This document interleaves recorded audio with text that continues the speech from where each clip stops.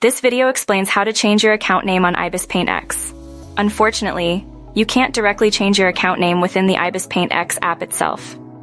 Your ibisPaint X account name is tied to your Google, Facebook, or Twitter account, depending on how you logged in initially. So to change your ibisPaint X username, you need to change your username on the social media account linked to your ibisPaint X profile. 1. First, identify which account, Google, Facebook, or Twitter, is connected to your ibisPaint X. You can usually find this information in the app's settings, often under a section like Account or Profile.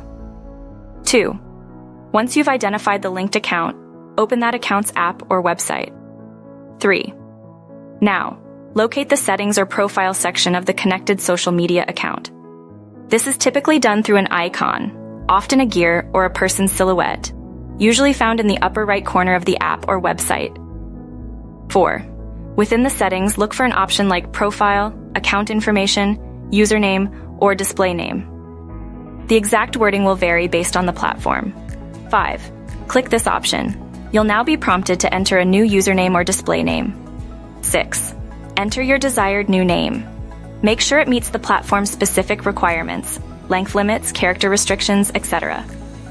7. Save your changes. After saving, your updated username will automatically reflect in your ibisPaint X profile after a short synchronization period.